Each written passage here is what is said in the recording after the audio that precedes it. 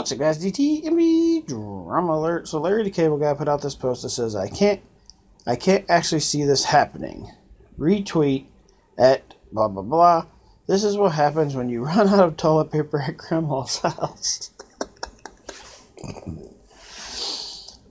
Oh man. Apparently your grandma knitted you some toilet paper. Not thinking that would be the greatest ideal. But I guess if you want to wipe your butt with some knitted yarn and then maybe wash it, would just be kind of gross if you ask me. But to each their own, I guess. It's kind of weird and very funny. Very, very, very funny.